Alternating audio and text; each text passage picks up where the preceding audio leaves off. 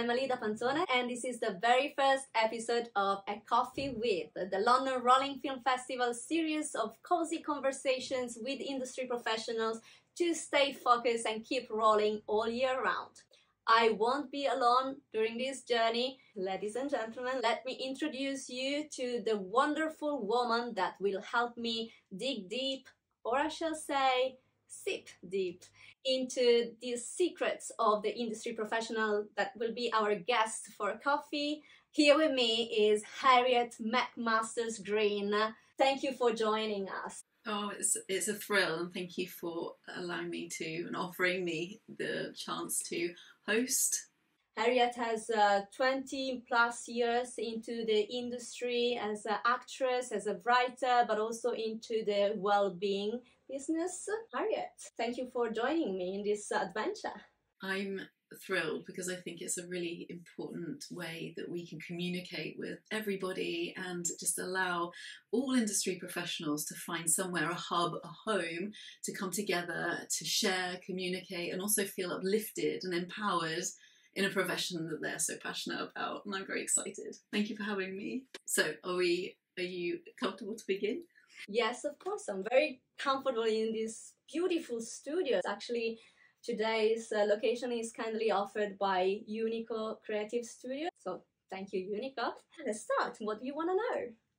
So, Alida, you have a master's degree in communication and journalism, and you've been working with international broadcasters such as SBS Australia and Rai Italy, plus American productions.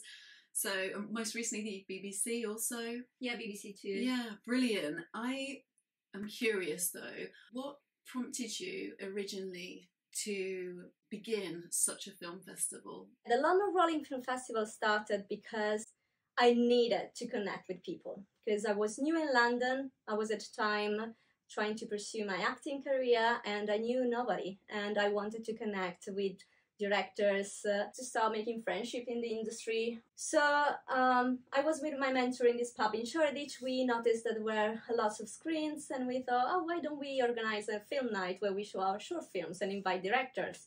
And why directors should come to our film night? Oh, maybe they will be attracted if we invite also producers, and producers by investors, and so on. I added things to the festival that would make a nice environment for all these categories to be there, network, share their passion, and help each other, creating new projects, new connections for the future projects that they had in mind. Why is it important to you? To me, it's really important to create an environment that is cozy, but also very professional. That is what I was aiming to with the Rolling Film Festival. And now we escalated from a pub in Shoreditch to a proper cinema, the View Cinema Piccadilly in central London. So I'm very proud of it. So this is brilliant, and it really has brought, and I know this for a fact, that you've helped bring so many people together already. So for me, certainly coming from it from a well-being point of view as well, I think it's really important to, in the times where you don't feel empowered and uplifted, to still have that connection with other people that are in a very similar boat and that may just be able to help reel you back in and support you when you need it the most, and share ideas. Because I think in this business, more than so many others, I think that it's about connection and community, and actually bringing together very different vantage points is so vital for empowering one's own journey, whether you are a director, a producer, a writer, or an actor, I think. So Alida, can you tell us a few key points about the film festival, please? The London Rolling Film Festival main rule is the presence of the filmmaker. That's allowing us to actually have a in-person conversation with the craft makers, and so if I like something, I can go and say, oh, I want to collaborate with you on your next project, or I want to invest in your next project. That would be nice, and happened thanks to our investors that come to the festival. I like the fact that you can actually connect with everybody, and I like to invite people that are industry professionals. We had distributors from Lionsgate, we had producers that have been commissioned to create documentaries for BBC, Channel 4. We had Mama Youth Project founder that actually just won a BAFTA. So I love the fact that we have a good network of very nice people that are always available to come and give their help to up and raising filmmakers, but also other industry professionals. So collaboration, inspiration. Yeah, we had Tom Payton, for example, to give us a talk about artificial intelligence in films. So I'm very proud of the guests we have at the Rolling Film Festival. And you come to the festival and you get to speak to each one of those, because it's not a huge event. It's very petite. It's like, I like to call it a boutique festival where you actually get to connect with everybody. That's fantastic. And on this podcast, we're going to be inviting people in, aren't we? From all over across the industry, right? Yes. From producers, directors. So not only will you get the chance to come to the festival, but also you can listen in, and there'll be so much wonderful information shared, right? Absolutely. We want to create one more resource. We wanted to add more during the year, and this is one way we will do that. Yeah, and I think that the wonderful thing to come out of this is that you needn't feel alone at all throughout the year, that we will always be with you, bringing you some really, really wonderful and incredible guests and sharing with you, so that you can come maybe in person. You can also offer out your questions as well. Well, we will soon be also in person, so we will have an audience. Members of the London Rolling Film Festival will come for free, and then we will open also the door to non-members that are happy to come and network with us. You tell us as an audience what we can expect from the film festival, the Rolling Film Festival. Of course, the screenings of the films, the Q&As with the filmmakers, the Help to Roll fund that we launched last year that will help kick off your project and help realize your film. We also have the Pitch Corner that really is good fun, and we are taking it further. I see in the audience Mike Smith will talk about this later on. So yeah, it's just a very good place to be, I think. And tell me when it is. When is the festival? This year's festival is going to be at the View Cinema Piccadilly, the 27th and 28th of September. It's a Friday and Saturday. So save the date. Absolutely, save the date. And will be presented once more by the wonderful Rachele Fregonese. Actually, I think this chair is ready for her. I'm going to get her a coffee. Perfect. So let's welcome our next guest, which is Rachele Fregonese, actress, writer and producer.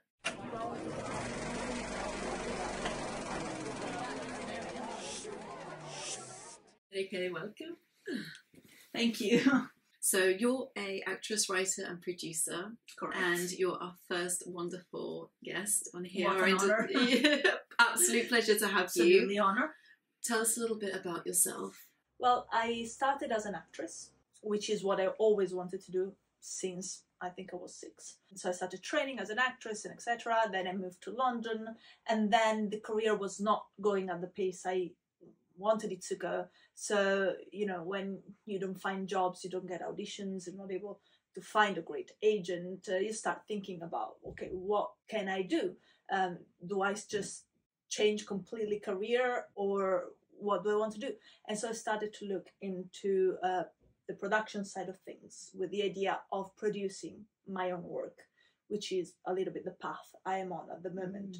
But, you know, life is never as straightforward. So as I started working on productions, I made connection and networking. I met Alida, that got me into the London Rolling Film Festival, which I think is a great project and a great way to meet people and network and get your projects ahead. And I started working in TV production. I discovered the world of documentaries, which is how I pay my bills at the moment, working as a researcher and producer for various broadcasters that also quite big, which I'm incredibly grateful. I've worked on some very interesting projects in the last years, all documentaries, and varied from travel to history. The last one is called Pompeii, the New Dig, where we followed the new dig in Pompeii for like a year, and I got to do all of the historical research, which is great as a writer because I get to learn a bit more how to implement my research into a narrative program. That's more or less where I am at, and I'm still writing and getting my projects up to their feet and then develop them. So tell us a little bit more about this lovely bridge that you have between the writing, the documentary making, what do you think really supports you? For me is I want to try and describe the world as I see it and put forward the stories that I think are needed in today's world. Meaning that we had a lot of stories that are told in TV but also film always come from a specific point of view, which, let's be really, really blatant and honest about it, is that of the white, middle-aged man. Those are the people who make the decision, and those are the points of view that we are then being fed as an audience. These are often the producers and the executive producers that greenlit movies. Also in TV industry, it's often their choice on what stories we tell. And I think right now, we are in desperate need to hear others' point of view, whether they are the ones of a female, whether they are the ones of a female foreigner, or someone that comes from one of the other backgrounds. It could be like an African backgrounds or India's, Caribbeans, so that we can have a wider idea of what our society is. Because I don't feel it's very reflected in what we see in TV and movies or novels, really. So I'm trying to see how I can use my voice to tell the stories that have not been told so far. How important to you is having this possibility of this community that's being built here around the Rolling Film Festival? How important do you think this is for us industry professionals to have this community? For me, first and foremost, so far it's like I'm a woman, you're a woman, Alida's a woman, and I think it's really important to have that model being out there, seeing other women doing things and being inspired by other women and other people who felt they didn't have a voice or couldn't have a voice or somehow needed to prove themselves much more than just actually taking a stance and say, no, I'm valuable and my voice deserves to be heard. I think that's really important. And so, with the London Rolling Film Festival, you often get to meet people who are either starting out or, they come from all backgrounds. I've met people from literally each and every background. So it kind of gives you that confidence that you need in saying, okay, everyone's different. So also I can make a difference. Also I can explore my voice and the world as I see it, and that's valid. It's not just that box of stories that can be told, but my stories are valuable as well. So I think that there's quite a lot of importance there. And also meeting people who are like myself, trying to get that network going, get those connections so that you're not alone in a void creating a project, but you're collaborating with people and trying to create a group so that you can grow together and achieve whatever next step you might want to achieve. I think it's really important that it's just very easy to also give up on ideas. Yes. And I imagine there's so many ideas out there that are just lost in space because you think that somehow they won't be able to be brought to fruition. And having a sense of community, or certainly as a vantage point from women, I think we're a lot more empowered now, certainly than when I started in the industry. There were many things that happened to me as a woman, as an actress, the way you're treated, etc., that I think that you have to really almost be 10 times as good and as competent and as confident as the others to be on the same level as the others. Absolutely. And I think that is the strength of the woman here, but also it's also reflective of also being able to work with everybody and not having this kind of hierarchy. This is what I think is really important about this project and about the festival, is that everyone comes in with equality and there isn't that sense of I'm above you. Exactly. And also, one of the other things that I really love about the festival is this thing called Pitch Corner, where people had ideas and they decided, okay, I'll take this step into the void and share it with the audience, and maybe in the audience there will be someone that will help me fund it and move it forward and etc. And this was the seed with which this started. Now it's becoming bigger and bigger with each and every edition of the festival. And this year, but Mike Smith will talk more about it in a second, but this year people do get a chance to get help on figuring out how to take them to the next step. But I really think that the best person to actually explore more on this would be the wonderful Mike Smith, which will sit next on this chair. Yes, so fantastic. I'll get him some coffee. How Thank about you that? so much. Thank you so much for having me, and I'll see you soon at the festival. Save the date. Pleasure. Thank you. Thank you. Thank you, Rachele, You're so welcome. much. And don't forget to like and subscribe down here. Any questions that you have for any of our guests, any one of us, make sure that you pop them in the comments. Thank you.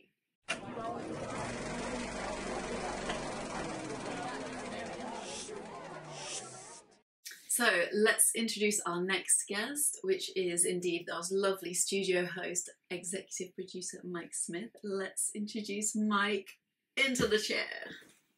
Hi. Hello, thank you so much for joining us, Mike. Pleasure. So, firstly, I just want to know a little bit about you and what you do. And Unico, tell us all. So I've spent the last 30 plus years as first a researcher, then a director and producer, then executive producer working in factual content, mainly for British broadcasters and American broadcasters. So BBC, Channel 4, ITV, Channel 5, Sky, Netflix, PBS in America, Smithsonian Channel, Discovery, TLC before that. So a range of people who are interested in revelatory factual programmes. So you're used to dealing with and communicating and having this wonderful relationship with a lot of people. So obviously the importance for you, as you know, as what we're trying to create with the festival is this sense of community. And tell us a little bit more about your role within the festival. Well, I suppose the work that I've done in the production community, running a production company, leading quite big production teams, sometimes straying off the most obvious factual territory into some events. Often team leadership is really important, and that isn't just about making sure things happen on the day, it's about having an idea and a vision of what you want to make happen. To me, one of the real joys of having a company is to be able to create a culture in which people get an opportunity to do things for the first time. And one of the, it's an immense privilege to be able to do the kind of work that I've spent a lot of my time doing. And I suppose in Act 1 of a career, you're trying to establish yourself, you're trying to make sure that you have the opportunities, and then you're trying to work out where you want to go. Act 2 is about going where you want to go. So you start thinking about what kind of films do I want to be involved in, and what will I say no to, what will I say yes to, what's me, what's distinctively me. And then as you get a chance to do that more and more, there's lots of different choices you could have. But for me, Act 3 is about saying, okay, I've been fortunate to have these opportunities. How can I work to give other people the kind of opportunities that were given to me? I think that's fantastic, and I love the way that everyone needs a springboard and an opportunity for that first time, because without someone believing in us and giving us the opportunity, we're not able to be seen, we're not able to be given a chance. So tell me a little bit more about this idea of yours, the springboard and that pitch corner. Tell me how we... Well, I think ideas are like people in a way. They don't arrive fully formed. So you begin with a hunch, with an instinct, with a wish or an ambition to do something.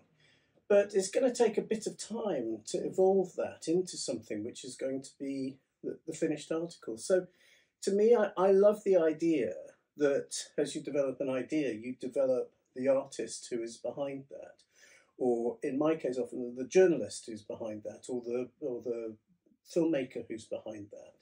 So it's about building confidence in the person and about building clarity in the idea. What makes it distinctive, what makes it attractive. And now, sometimes we put our heart and soul into ideas that don't happen, that we can't make happen, we can't get over the line. But there's a process that's involved that even if that idea doesn't happen, that a future one will, because you're learning skills, you're developing clarity yourself. Sometimes we might park an idea, but we park it knowing we gave it a really decent shot, but it's not been a pointless journey because it's part of the beginning of the journey that you'll take to make the next project happen. I think it's really lovely that you really highlight the importance of if something isn't working, or if we need to maybe adjust the journey, and also understand that maybe, okay, this might not be right for right now, because I think otherwise we have that feeling that, okay, I'll just give up.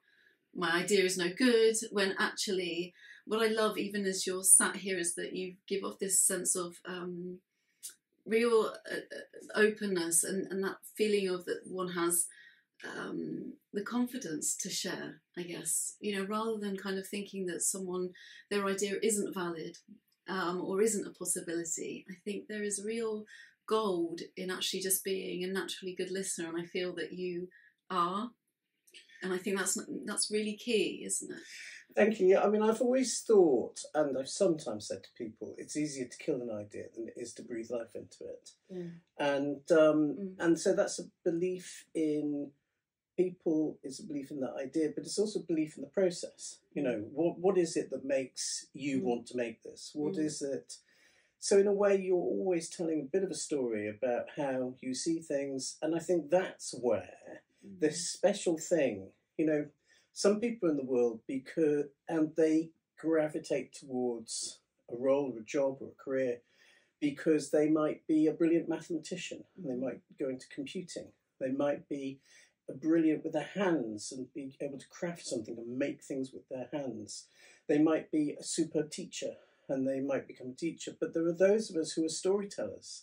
And I think it's a responsibility for those of us who have sort of understood the power of the stories that we can tell, to find those storytellers and really encourage them to tell their stories wherever they come from, whatever their background, whatever their access to the traditional way that you get to tell your story.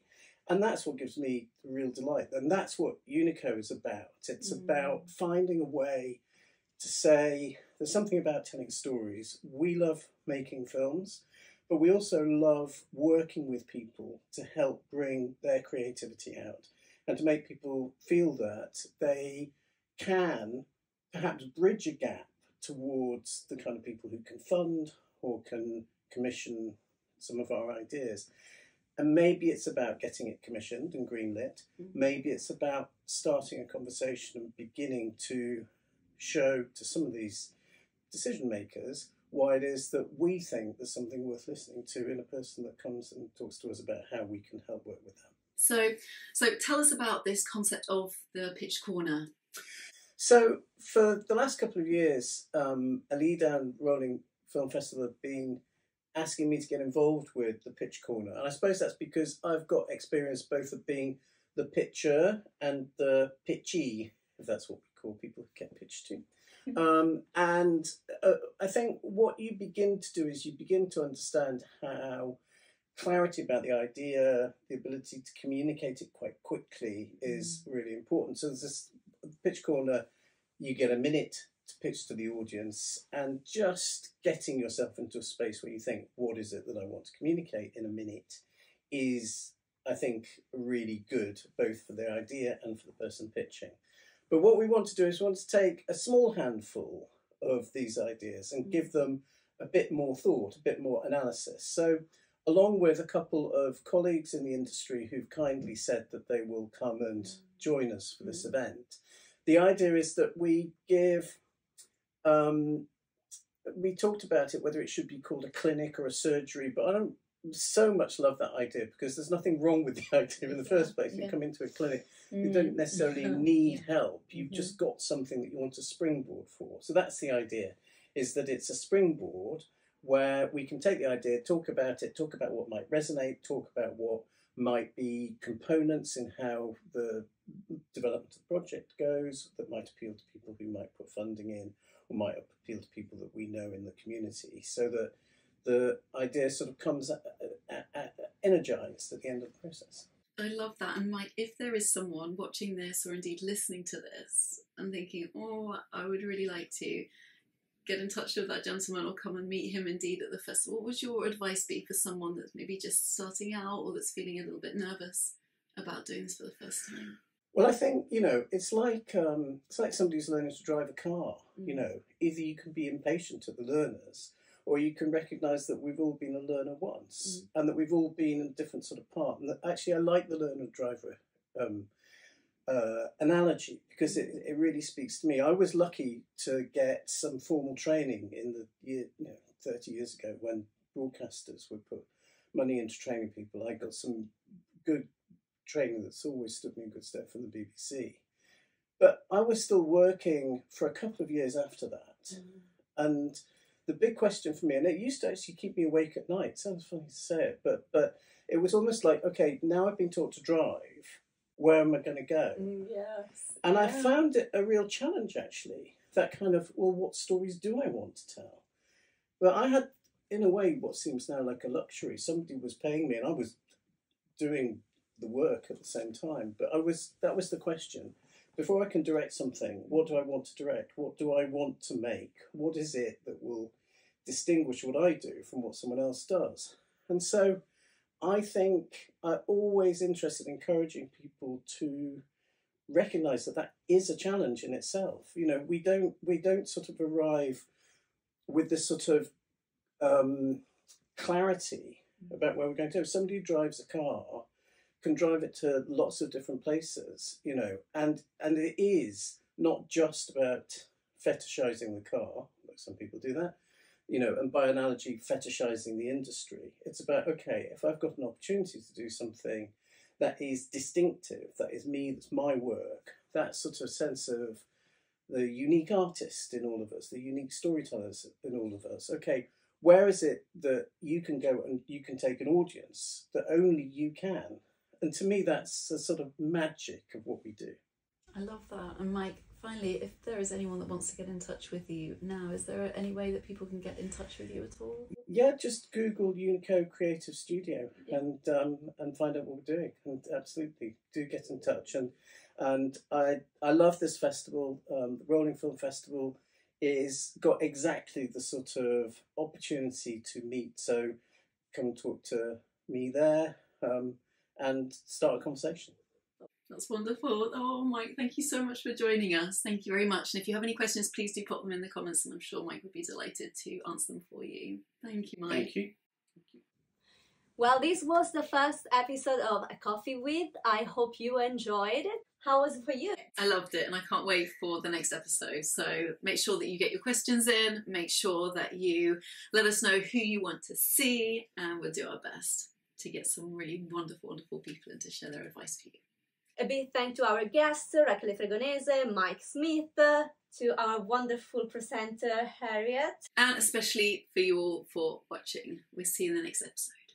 By the way, next one is going to be a special edition from Cannes Film Festival. So please get in touch if you are attending the Cannes Film Festival this year, because you may join us live.